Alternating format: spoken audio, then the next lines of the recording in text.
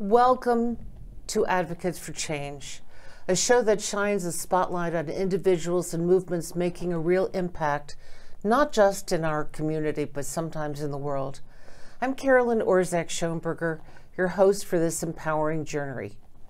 The mission of the show is to inspire change, to share stories that resonate with the heart, and they certainly will tonight. Resonate with the heart, stories of courage, resilience, and innovation. Advocates for Change is not just a cable TV show. It's a platform for voices that need to be heard, for ideas that need to be explored, and for actions that demand our attention. I'm the executive director of the Shoenberger Public Interest Law Foundation. Our work is to assist our clients and other nonprofits achieve their missions. Prior to creating my foundation, I served as the Commissioner of Consumer Services for the City of Chicago for 15 years, as a Cook County Assistant State's Attorney, as the faculty member of the Business Department at Harold Washington College, and as the Supervising Attorney for the Immigration Program at the Chicago Legal Clinic. Also, I volunteered organizations such as the Chicago Volunteer Legal Services, a great organization. As we dive into today's episode, we encourage you to join the media, share your thoughts, ideas, and stories of change happening in your communities. Together, we can amplify the voices and make a difference. So I'm very honored today to introduce a friend and a longtime star in the Chicago area, Dr. Sandy Goldberg of a Silver Lining Foundation. Welcome. Well, if I'm a star, you certainly are a star. Hi there, Caroline. Hi. So I'm going to ask Dr. Goldberg, or Dr. Sandy. Could you call me Sandy? Of course I can call you Sandy. Thank you, Caroline. To talk a little bit, not a little bit, a lot about a Silver Lining Foundation, which I think is ingenious, particularly the mammogram program. That is so brilliant. So please tell us, Sandy, Thank you, Caroline. Tell us about a Silver Lining Foundation. You're a co-founder and the executive director. Correct. Well, hello, everybody, and you are now going to learn about our baby, a Silver Lining Foundation. My husband and I started it in 2002 as a result of my being diagnosed with breast cancer and coming to the realization that I, who had great insurance and great support, was really in the minority. And that really shocked me tremendously. And how did I learn that we were in the minority? Interestingly enough, and I think you know the story, Caroline, it was through a cable show that I did at CAN TV. At a show, I was interviewing experts in the field of cancer after my diagnosis. And I was the moderator, I was the host, that was whatever it was needed to be done. And people could call in with their questions and their concerns. And the number of calls outpaced the length of the show. So I would call people back. And what I discovered, and you know the story very well, Caroline, was that I discovered that people felt they weren't worthy because they had no insurance and they had no money. And that made me sick. So my husband and I started our kitchen table in a Silver Lining Foundation at our kitchen table in 2002. We started our breast health testing program, Buy a Mom a Mammogram, an integral part of the foundation in 2006. And we are rolling along, funding almost over 30,000 women and men with access to cost-free breast health testing at now 17 partner hospitals. We fund those who are uninsured, who are underinsured, and we see more and more of that now. Higher deductibles, higher co-pays, specific tests not being covered. We fund those without documentation, we fund immigrants, and we found those who have escaped to this country, literally many times, as you know, with the clothes on their backs, as refugees. What would you like me to talk about now, Caroline? I could go on and on and on. But I want you to go on. Actually, let's start with Buy Mom a Mammogram, because this is ingenious. It is. So well, that's cool. Yes, tell us about Buy Mom a Mammogram, and how is it the hospitals want to join a Silver Lining as a partner? When we started at a Silver Lining, or when we started a Silver Lining Foundation, our goal, frankly, was not to replicate information, but to act as a clearinghouse for information as it related to cancer, particularly to breast cancer. And one day I woke up and I said to my husband, you know, we're doing really great stuff here, but what we need to do is be on the front line in terms of funding access to breast health testing. And that is when we decided we were going to start a program which we called Buy a Mom a Mammogram. Our first partner hospital, and to this day, actually the template, is the University of Illinois UI Health. And the first year we funded 95 screening mammograms. Then we talked and said, well, we're doing a nice job on funding screening mammograms. What about people who need follow-up care? So then we started funding follow-up breast health testing. So now we fund the screening mammograms. For those of you who know, that's the walk in the door, you know, the bottom of the food chain, and hopefully the end of the food chain where breast health testing for you is concerned. But if there are anomalies, if there's something that looks a little bit not so, we also go up the food chain by funding diagnostic mammograms, ultrasounds, breast MRIs, and biopsies. And the beauty of what we do at Silver Lining Foundation is the fact that all these tests are free. No one that comes to us for help pays one dime. And if, heaven forbid, someone is diagnosed with breast cancer, and our numbers are roughly 5 times the national average, thanks to our partner hospitals who are so vigorously and emotionally engaged with our program, those individuals who are diagnosed are put into funded programs, and they are taken care of for free. And that is the important thing. So part of the ingenious part of this is the cost that I as a donor can buy Mom a mammogram. Right. And why is it the hospitals are so eager to be part of this? Well, I really feel that medical centers and their administration are, first of all, they're people, and they care, and they hear stories, and they know what's going on. But it is very, very difficult, as you know, with everything in this world now, Carolyn, is what does something cost? Well, what we do is that we alleviate the concerns of the institutions about what it is going to cost, because we reimburse, we have negotiated rates, we reimburse every single hospital every single month in full, and I don't think many places can say that. So I'm sure it's a combination of caring spirits, wanting to help people, and knowing, you know, that no, you won't have to wait a year to get paid, and that matters. And also, what I must say is that although we have requests from many, many hospitals, we are extremely particular about those hospitals that do indeed become a Silver Lining Foundation partner hospitals in our Buy a Mom a Mammogram program. And why is that? It is those intangibles that are so important. How are you going to be treated when you walk in the door? Is somebody going to talk to you? Or are you just considered to be a number? Are you asked when you make your appointment? And that is something else that's unique about us. We send out a service voucher to each person that reaches out to us for help. They connect directly with their hospital of choice, usually in the demographic area in which they live, and they make the appointment. They are not told to be somewhere at a specific time. You know, people work, they have children, they have obligations. So we want people to be able to go, but they have to be able to go when they can go. That's really the issue. So if we ask people there, join us, join with this program, how much does it cost for someone to buy Mom a mammogram? Well, you know, again, we go back to negotiated rates. You know, we reimburse our partner hospitals, and everything that we do is based on donations. Mm-hmm. You know, certainly from individuals, from organizations, from corporations.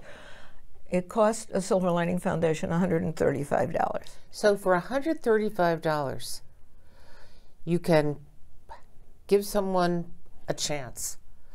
And God forbid they have breast cancer. They don't have to worry. They don't have to worry. You know, I think, Caroline, and it's one thing that we don't think about as much as I think we should, in terms of those people who reach out to us. somebody has to call a stranger for help. Think about the desperation that's involved in having to call someone you never met before. And that is why it's so important. I must say that we have, without a doubt, the best, most caring team that there is. They are amazing. And English and And Spanish. And then also our service vouchers that we send out are English, Spanish, Polish, and Arabic. And also our partner hospitals either have interpreters live on site, or else they have that wonderful interpretation program that's out there now via technology that's, I don't know how many zillions of languages. So at least there is the ability to be able to communicate. And that's so important. Yeah. And so important. And I know that people sometimes culturally are afraid to ask or afraid to talk about it, Right. but in their own language and in a welcoming environment, I think it's a whole lot easier. So again, for $135, you can save someone's life. It's a combination of saving lives, but also, and I'm glad you brought that up, Caroline. I'm falling off this chair for some reason here, so if I slide under the desk, it's been nice knowing you up.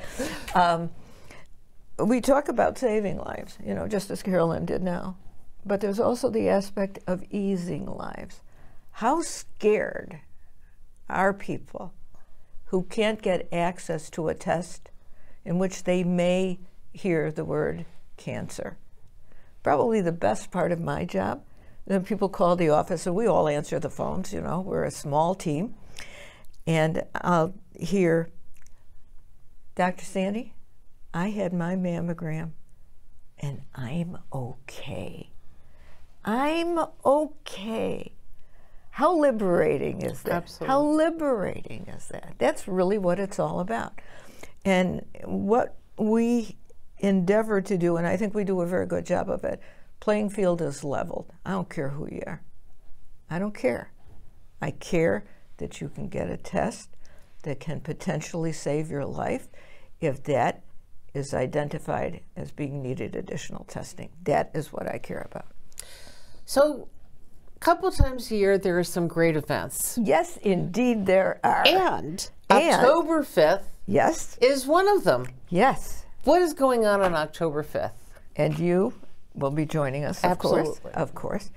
October 5th is the Silver Lining Foundation's A Sterling Event Gala.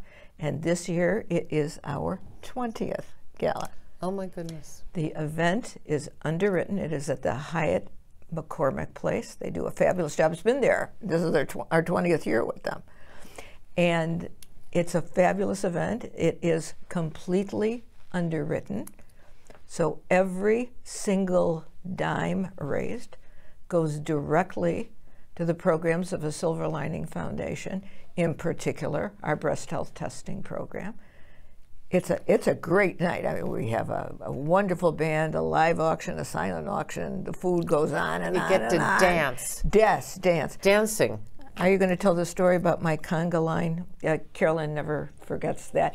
One memorable year, I somehow ended up, well, I figured I could, leading an 80-person conga line through the ballroom of the Hyatt McCormick Place, which shows you that we are probably the most un-gala gala, wouldn't you say? Well, it's certainly more interesting than many others. She's so much more polite than I am. It was a heck of an evening. It was, well, it always is. Yeah, It always is a great evening. And so it's October 5th. Yes. And if you go to your website, if anyone's interested in attending, or can you still get tickets? Or we never turn anyone down. We can always. I always say we can always add a table. If you go to our website, asilverliningfoundation, all one word, .org. When you do, you'll see there's a banner, Gala, got wine glasses on there and everything. Looks very pretty. Click on the gala. Click on that banner, rather, and that will take you directly to purchase tickets, and if you cannot attend, to make a donation as well. Can people make donations in kind, like play tickets or tickets, something for meals at a restaurant? Absolutely. We have, one of the reasons that our event is as successful as it is through the support of what we call in-kind donations, of people who may have a connection at a eating establishment, and say, I can give you a gift card, or I can provide such and such. Absolutely, absolutely.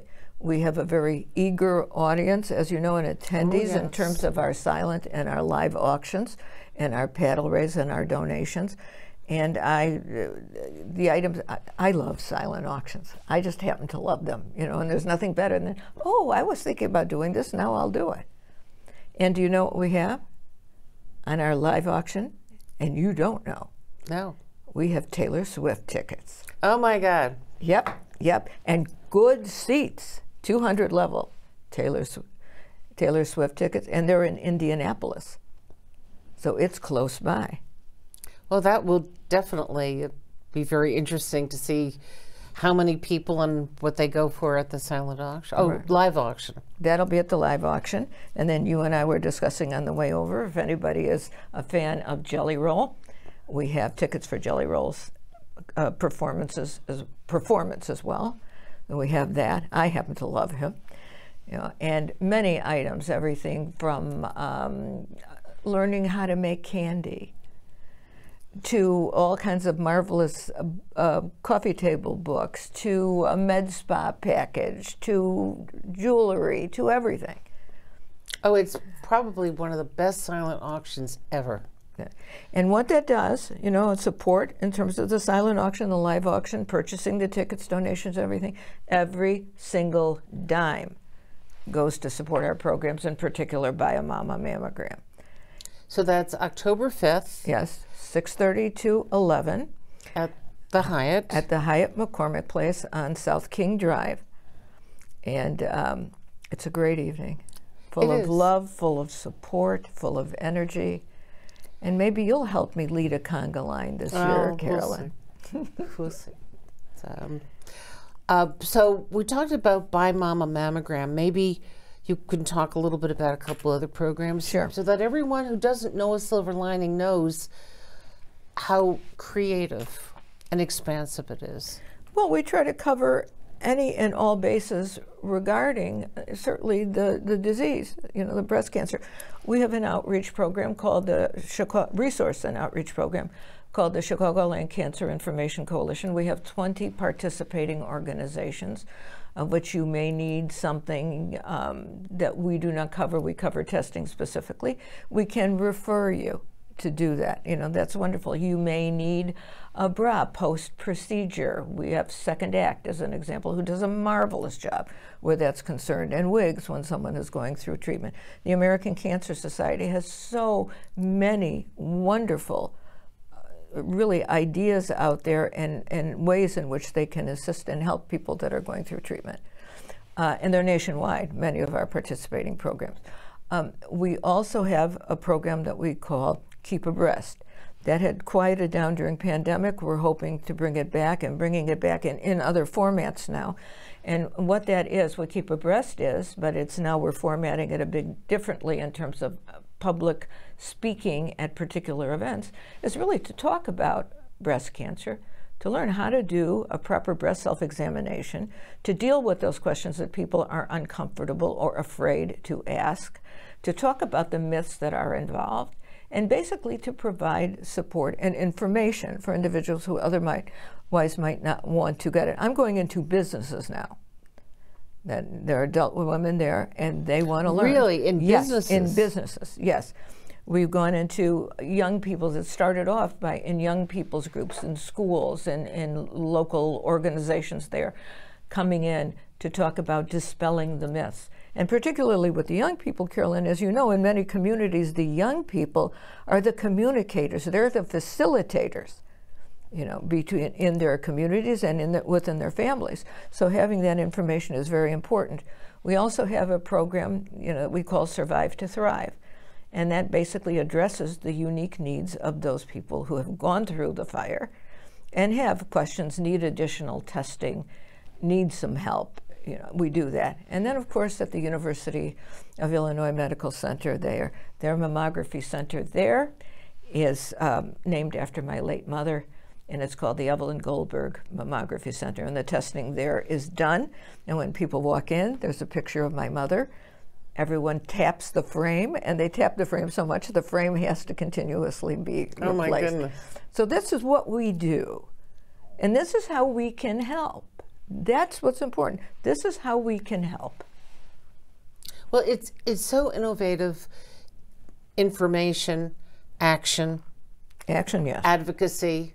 I think so important. And I don't know if people remember if you had breast cancer, you didn't talk about it. Absolutely. And it was a vice president's, if I'm not mistaken, vice president of the United States, the wife, who finally came out publicly and said, it was Happy Rockefeller. I remember when she came out public about her breast cancer and how people were, and you did not talk about that. And I remember when I did my segment on NBC News about what I had gone through in terms of really telling my story, how many people reached out because people didn't talk about it before. If anything has improved in terms of life, we can talk about how complex life is now and how difficult it is. Where it has improved is that having a diagnosis such as breast cancer no longer is under a rock. It is discussed. And whatever questions you all might have or anything, please feel free to reach out to us. One way that's easier, you go on our website, A Silver Lining Foundation. You'll see a tab, I want to help. You'll see another tab, I need help. Just enter your message. We get back to you within 24 hours. And usually that's long. Usually it's much quicker than that. So that's a silverliningfoundation.org. Right. And you go there, and again, there's lots of information, including information on the gala. Yes, indeed. And information, again, for people who want to help and for people who need help. Right. And again, the information is provided in Spanish as well as English. Correct. And Polish, you can get Polish and interpreted. Arabic. Absolutely. Absolutely. So that's incredible that, and this started at your kitchen table back in 2002. Yeah, it started actually in 2000 at our kitchen table. No, 2002, I'm sorry.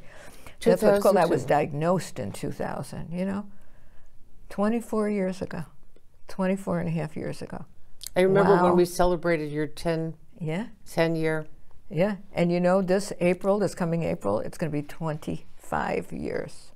That's phenomenal. Yeah, well, it is because of good care and good support. And this, for us, is what we want for every single individual out there. Treatment, access to care with dignity and respect. That is what life should be about, and that is what we do provide. So I think there was a fear that maybe it was catching, that you didn't want to talk about it, that it was catching. I'll just never forget that suddenly, little by little, and in other medical areas too, suddenly you can talk about things that you weren't talking about. But I don't know of any other program that is like this, dealing with breast care. And again, a silverliningfoundation.org is where you get the information. Right. And what hospitals we didn't talk about, and I know we only have a few more minutes, but maybe talk about some of the hospitals. Well, what we do is that we have hospitals within the city of Chicago. We have them in the suburbs. We also have them in Rockford. I mean, we have hospitals in Elgin, as an example, which is, quite important. In Evanston. I always forget one of the hospitals, and I apologize. We have 4 hospitals that are under the Advocate Health System. We have hospitals under the Ascension Health System. We have Swedish Hospital, the University of Illinois, South Shore, Trinity. It just goes on and on. St. Anthony, Mount Sinai. See, and this is the beauty of it, is that we now have so many partner hospitals that I have to go through them in my mind to be able to share. And when you go on our website, there is a listing of all of our partner hospitals who are remarkable in their commitment to our mission. And they will be at the gala. There'll be lots of people at the gala. Right. So you have a chance to meet everybody. Absolutely. Yes. Absolutely. And it's fun. It is fun. And it's fun to be able, you have fun, But the underlying cause is to make sure that people are treated and get treatment the way they deserve. That is the beauty of what we do. My mother always used to say we are all family and we have to help each other through the tough times. Tough times abound in today's world, but in this area we can help, and the time does not have to be tough. You can depend on us. And with dignity, Yeah. and preserving the dignity of people. And Right. so it's something. So you have the gala in the fall, and what are one or two other fundraisers that people maybe can think about Well, on attending? March the 7th, 2025, we will have our 10th annual Glitz and Glamour fashion show. And what is that? That is absolutely, it is Chicago designers specifically. With Chicago, either celebrities, we're going to do something a little bit different now this year, this coming year. I'm not going to share what it is. And of course, we get my husband to walk down the runway with me. And that is? That is an experience in and of itself. And again, the event is completely underwritten. So every single dime that is raised goes again to support the programs of a Silver Lining Foundation. And we have multiple other smaller events throughout the year. Please go on our website. There's a list of events there. Well, thank you so much for joining us today and talking about this. Thank you for everything that you've done. Thank you. Thank you for watching.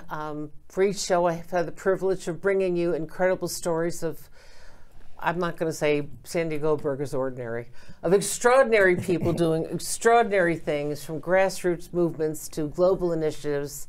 Our guests are the change makers who challenge the status quo and drive progress. They are, you are, advocates for change. Thank you so much. Thank you, Sandy. You're welcome, Caroline.